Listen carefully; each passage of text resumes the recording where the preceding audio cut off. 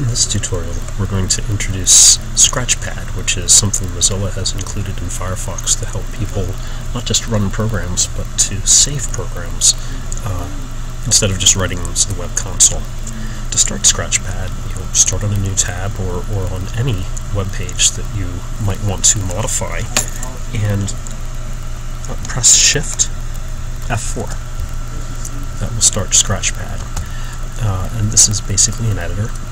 We're going to do something we did in an earlier tutorial, but we're going to save it as a program. This way we are able to get to it, modify it later, and so on, instead of having it gone when we close Firefox. Let's define some variables. Now I can just write something like a equals 2, b equals 3, c equals 1. It's probably better to write the word var in front. You see ScratchPad has some syntax highlighting.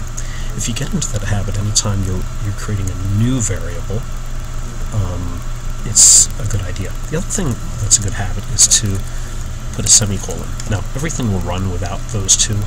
It's just as things get more complicated, you might find that you get into trouble if you don't include those two.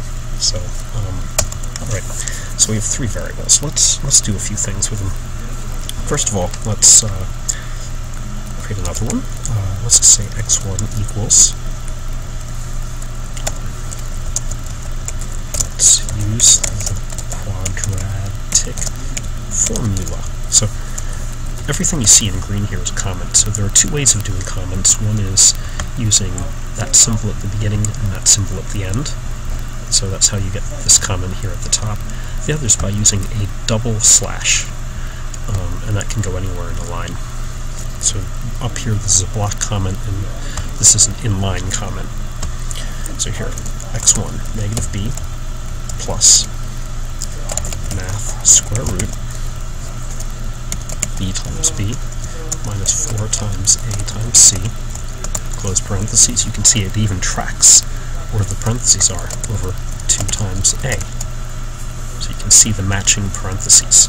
So as you scroll, isn't that cool? So this is one of the other advantages. It will help you in evaluating things. Right, so let's make another line. I'm going to copy this. Let's get the other one. Let's call this minus, because there's a plus or minus. I'll call it x2. Now, how do we actually see those results? To see results, the simplest way is to use console log. That's a function that writes everything to the console. So let's go ahead and try that. So console log. And I'm going to use quotes here. I can use single or double quotes. I'll do it both ways just so you see how it works. x1 equals. That plus now is what's called a concatenation symbol. It puts a string together. So here, this is the label, and this is going to be the value. We'll do it again. Console log x2 equals. Notice here, I use the double quote. If you start with a double quote, you got to end with a double quote. If you start with a single quote, you got to end with a single quote. So let's go ahead and run that. So I'm going to move this over. You can use the execute menu, and you'll note there's a shortcut, Control-R. Now before I do that, let me go back to here and hit, if you recall, Control-Shift-K. That starts everything up.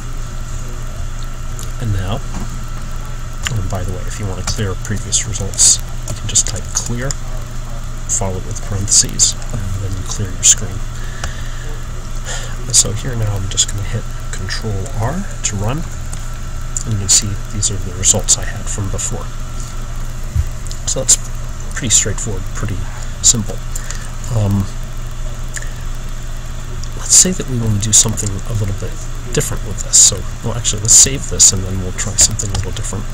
So I'm going to say save, and you got to remember where it is. You can go with the default. I'm going to call this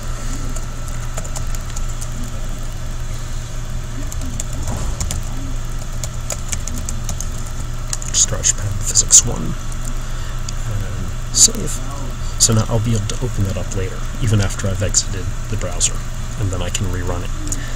Now, there's something else about ScratchPad that you need to know, and that is that it follows the scope of the page. So I'm going to save this now as a different file because I want to modify it.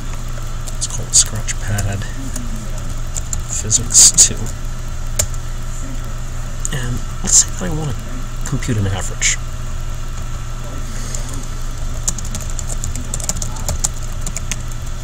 Well, we can do that by hand.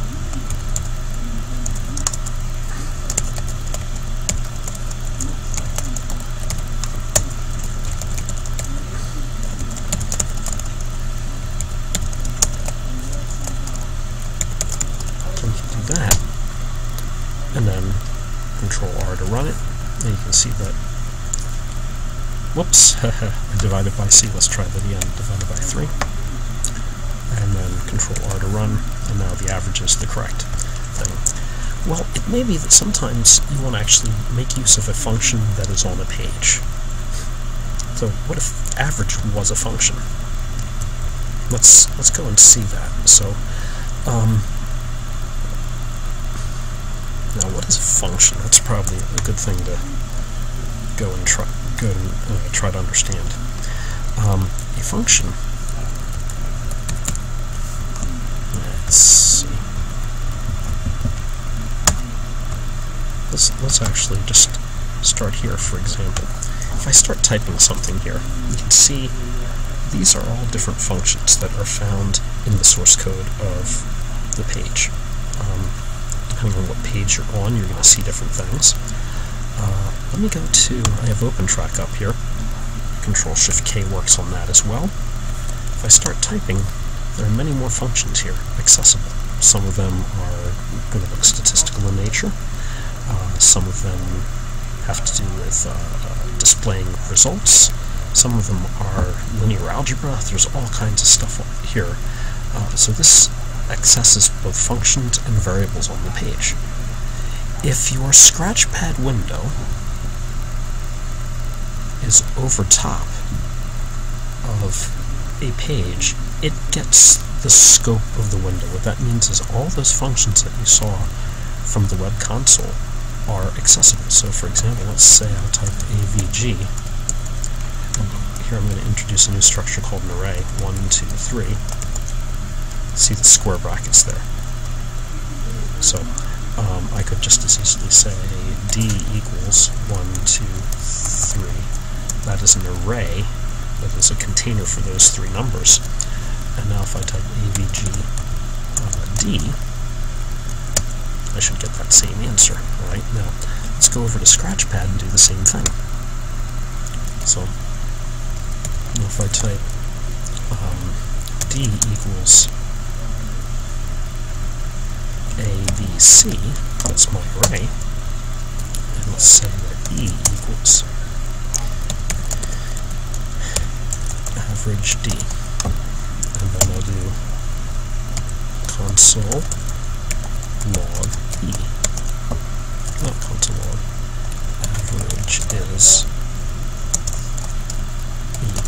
So if I do this, and I now hit Control R, you'll see that it comes up. Let's go to my other window over here.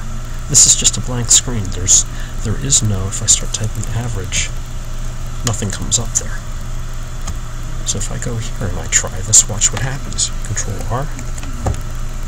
Ooh, it's not defined. So, in short, ScratchPad follows the scope of the window. Now, you may not know what all those functions are. They will be introduced in some upcoming tutorials. In fact, we are going to look at the component of OpenTrack called JSVG that contains all of the math library. So if you want to start over, you get rid of that, you go to the window that you like, and let's go back to ScratchPad. And let's change these values around. 5, 4, 10. I can run it again. And all of that works if I want to get the standard deviation.